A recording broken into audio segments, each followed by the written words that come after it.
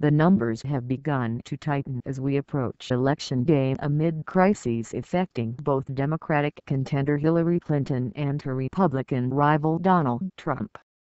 Use our tracker to follow the contest and scroll down to find some explanation on what the polls show. The BBC poll of polls looks at the 5 most recent national polls and takes the median value, i.e., the value between the two figures that are higher and two figures that are lower. Bad news for Hillary Clinton is that the polls had already begun to tighten both nationally and in some key battleground states before FBI Chief James Comey announced a new inquiry into her email use.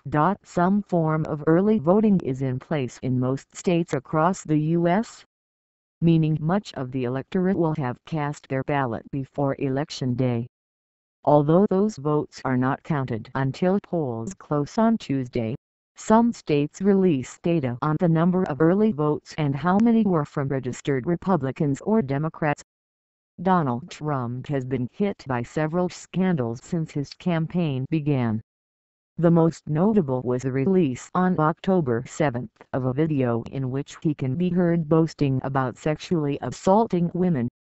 He said his comments were just words and denied ever having groped a woman, but several have since come forward alleging just that. As Election Day approaches, Donald Trump is being increasingly outspoken about the polls, describing those that showed him behind as dirty and accusing polling companies of tremendous dishonesty. It's a tough task to gauge the mood of a nation that is home to more than 300 million people, but that doesn't stop the pollsters from trying. We've identified 13 states that can be considered battlegrounds in this election.